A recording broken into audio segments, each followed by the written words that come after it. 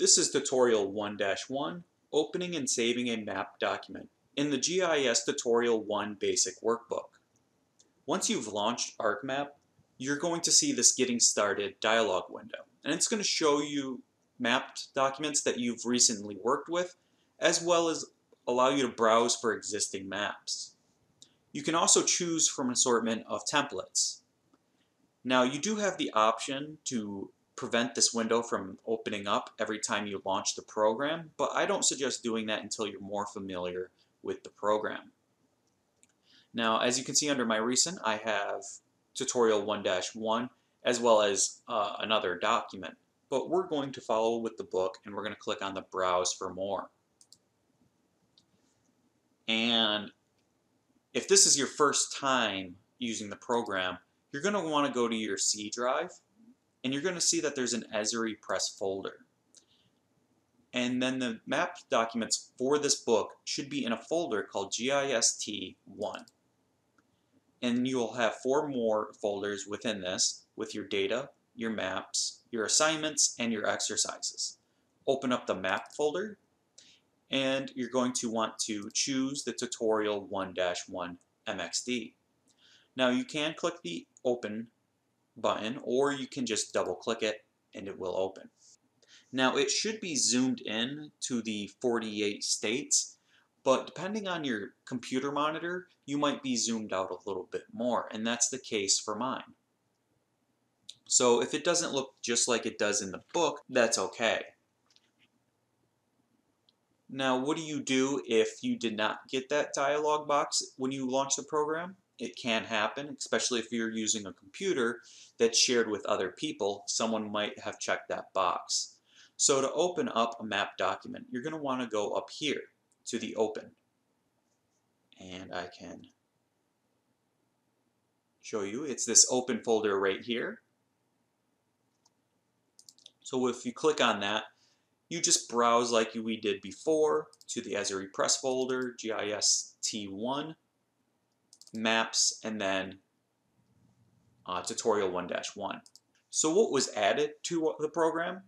Well, as you can see, we have the United States, and over here in the table of contents, which is located on the left-hand side of the program by default, you can change this if you want. You will see that we have the US states as well as another layer. Now we only see the US states and not the cities. That's because it is checked off. Now there are different views in the table of contents. There is the list by draw order. There is the list by source, the list by visibility, list by selection, and then you have some options. For this, we're only really interested in the list by drawing order.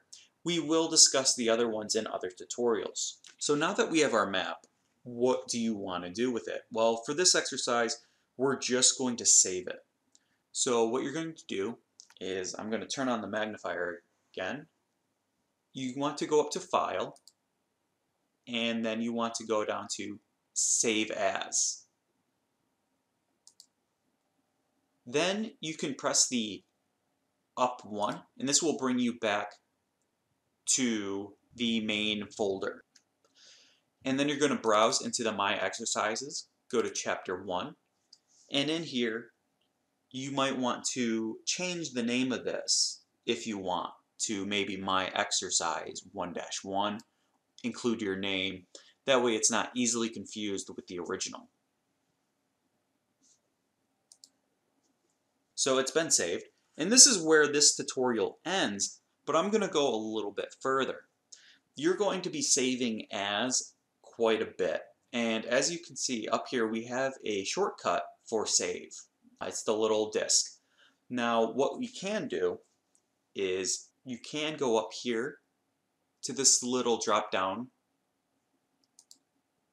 and you can choose Customize. And in here, we can go to Commands.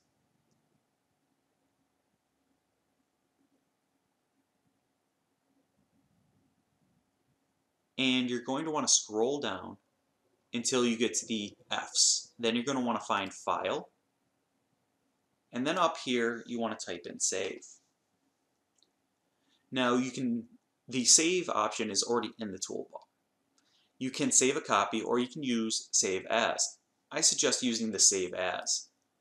So you can highlight that, click it, and then drag it, and we can place it right next to our save.